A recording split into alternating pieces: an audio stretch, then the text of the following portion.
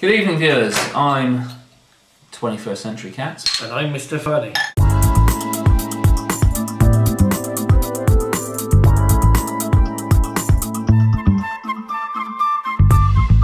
Top 5 babes in no particular order. I'm going to go for Erica Durance, who of course is Lois Lane from Smallville.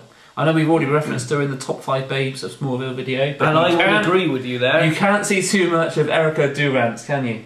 Mm. Certainly I can't anyway. She is absolutely hot. And I commend your decision. Thank you. Yeah, that's a glasses raised to that because she is hot. I wasn't looking for your approval, but thanks for it anyway. Right. And you? And I've gone for Liv Tyler. What, from Lord of the Rings? Yeah. You're not even a Lord of the Rings fan? No.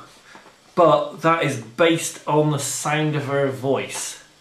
Are you serious? Well, and her looks. This is the top 5 babes, not the top 5 singers. I mean, by all means, go for Liv Tyler. If you love her voice, we do the top 5 singers. Hey, hang on a minute. No. She, like, you look at her and she is nice, and then you hear her voice and you think, yeah, wow. You think, yeah, Yeah, I would meet her and... Yeah. The thing is, I'd meet her and I'd just want her to talk to me all the time. So I could hear her voice. So it'll be all talk and no action, is that what you're saying? Well, it'd be all talk to start with. Alright. Okay, my next one is Brigitte Bardot, and obviously she was a sex siren from the 60s, possibly even in the 50s. But she's an icon of the age. You know who I... No, who did she start? What? Just for the record, off camera, right, I said Brigitte Bardot is one of my favourites. Who did you think she was? I thought she was Brigitte. You said she's not the 6'1" from Sweden, is she? 6'2" from in Rocky 4. Is that where she is? No, Brigitte Bardot, absolutely, no doubt about it. What films has she been in? Doesn't matter. Alright. Talking about photos, stills. Top 5 movies was a separate video. Right, here's my next one then. From GMTV is Kate Garraway. She is fit. She is fit. Have you seen her? GMTV? When do you watch GMTV? Every morning. Do you want to explain to the viewers what GMTV is? Yeah, it's breakfast television. Good morning TV. In the morning. The next one is Clara Morgan. Who the hell is that? Just Google it, you find out. Right, alright.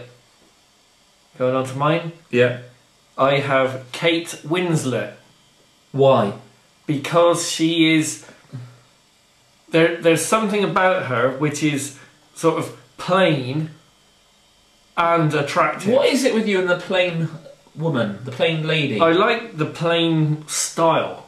Yeah, if a woman is kind of plain, plainish, that appeals to me. Right. Yeah, I like the... I find the average woman quite appealing.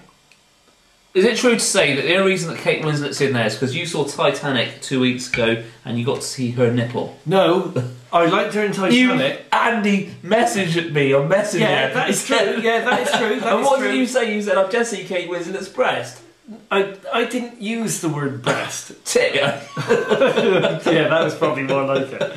But I also saw her in another film. And I said, what are you doing watching Titanic? You said, just watching this bit. Just channel hopping. I knew that approximately 1 hour 20 minutes in, Kate Winslet got her kit out, or got her top off.